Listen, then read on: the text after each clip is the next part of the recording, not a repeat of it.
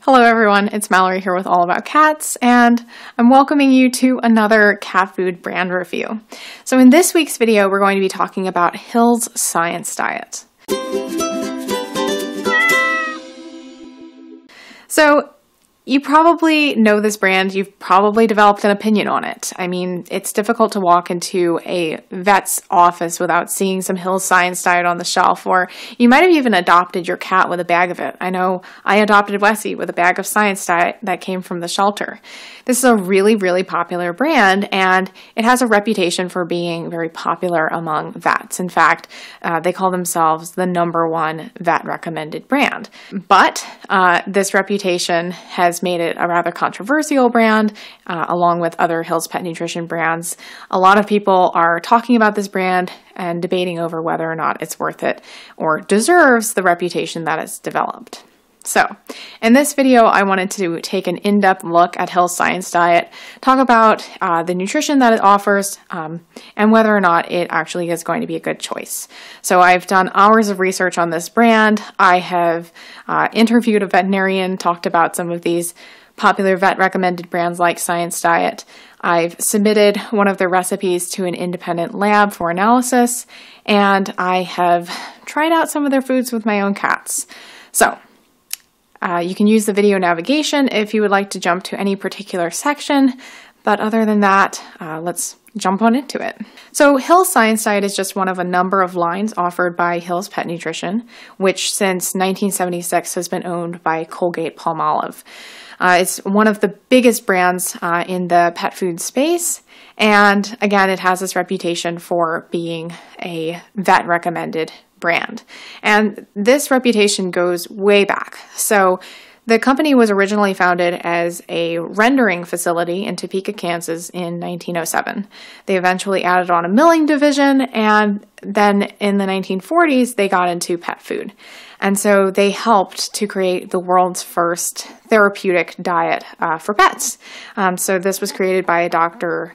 Mark L. Morris, and interestingly, his first veterinary diet was a kidney food for a dog named Buddy. So this was a celebrity seeing eye dog who would kind of tour spreading the word about this whole idea of seeing eye dogs in general, and eventually he developed some health problems. And so this diet was developed to help him out. Apparently it worked, and this idea of veterinary diets caught on, and Hill's Pet Nutrition was the first to manufacture this type of food.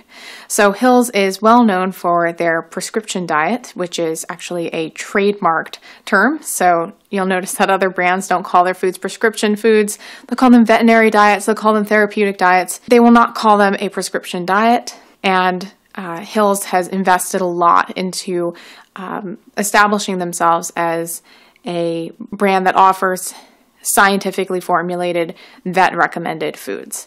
A core part of the way that Hill's is set apart from the competition and cements its status as this leader in pet nutrition in general is by employing over 220 food scientists, veterinarians, and nutritionists on their team. They run the Hill's Pet Nutrition Center in Kansas, which is considered to be a world-class research facility. They fund a lot of education. They're very, very involved in pet nutrition research. So in addition to that development department, they're also focusing on higher standards for food production. Their foods are all manufactured in company-owned facilities, so they're able to control all of that. And then before the foods go out, they're subjected to many, many safety tests. So every batch of food is supposed to be subjected to 60 quality tests. They're doing frequent supplier inspections. Overall, they say that they're holding everything to a high standard for safety and quality. However, they have had a few recalls, even in recent history. So just recently in 2019, there was a huge recall that affected over 22 million cans of Hill's dog food. And this recall involved excessive levels of vitamin D in the food. Not only was it a significant recall, the FDA ended up writing a warning letter to Hill saying that they weren't following their own procedures. They hadn't properly inspected the ingredients from the supplier, and this was a big failing. They were given a deadline by which they had to show that they had implemented changes in their process. And so that was a pretty big deal. The FDA came out and said that Hill's was not upholding their own quality standards. So this calls their safety and quality standards into question in general. And again, it's not the only recall that Hill's Pet Nutrition Foods have been involved in. In November of 2015, there was a withdrawal, which is not the same thing as a recall, of several variety of Science Diet food. 62 bags of Science Diet dog food were recalled in 2014 due to potential salmonella contamination. In 2007, Hill's was one of the brands involved in the sweeping melamine recalls that all of us probably remember. So overall, we're looking at 4 recalls in the last 20 or so years, plus 1 withdrawal. So a number of things going on affecting Science Diet. But now that we've gotten some background on Science Diet, I want to narrow in on their foods specifically and the nutrition that you're getting from them. So the Science Diet lineup is enormous. There are over 70 different recipes available from Science Diet, and all of them focus on different life stages and specific needs. So you're going to see kitten food, you're going to see adult food, you're going to see senior food, you will see food intended to support dental health, you'll see food made for digestive issues and skin issues. You'll see food developed to support urinary tract health. There are many, many, many different recipes coming from Hill's Science Diet. But while there is a lot of variety in the Science Diet lineup, there are some things that are common across all of their recipes. So while other companies are going to focus on having an ingredient list that looks nice, Science Diet is going to include things like chicken byproduct meal. It's going to include corn gluten meal. It's going to include brewer's rice. These ingredients are all added in order to reach that nutrient profile. So while these ingredient lists are not what is popularly considered to be desirable for a lot of us, they argue that we're getting the right nutrients at the end of the day. And indeed, these foods do meet the requirements laid out by the AAFCO food nutrient profiles, and many of them have been subjected to feeding trials to demonstrate that they are capable of keeping a cat healthy. However, I have noticed that most of their foods tend to be quite high in carbohydrates. A lot of them contain plant protein sources, sometimes seemingly over animal protein sources. To my understanding, there are some questions about the species appropriateness of these diets. Let's take a closer look at their chicken recipe for adult cats. So this is a dry food. I submitted it to an independent lab for analysis, and they gave me a little bit of a better picture of what's in this food than what we're seeing on the guarantee analysis alone. So looking at this report, we see that they didn't detect any yeast, mold, or bacteria, which is a good thing. And then we're seeing the nutrient distribution down below. So looking at the nutritional analysis here, the food is 34% protein, 12.8% fat, and 41.4% carbohydrates. Converting that to dry matter basis values, that is 36% protein, 13.6% fat, and 44% carbohydrates on a dry matter basis.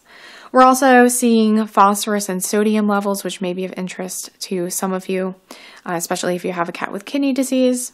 But overall, these just seem normal compared to the typical cat food. What this analysis tells us is that the food is probably a little bit higher in protein than you might assume based on the guarantee analysis, a little bit lower in fat, and it also shows that this food is quite high in carbohydrates.